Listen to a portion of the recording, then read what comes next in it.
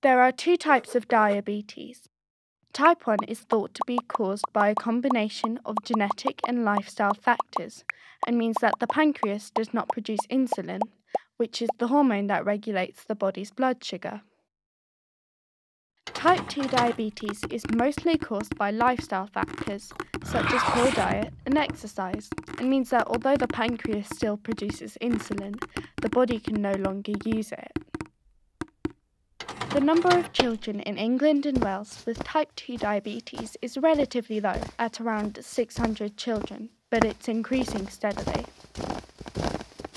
Those children will grow up to be adults, and the number of adults in the UK with type 2 is estimated to be between 3 and 4 million, costing the NHS £8.8 billion every year.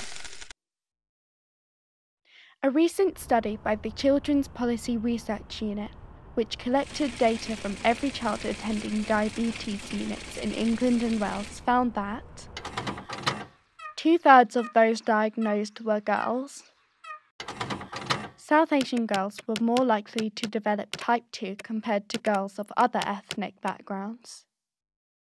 40% of children with type 2 come from the most deprived families.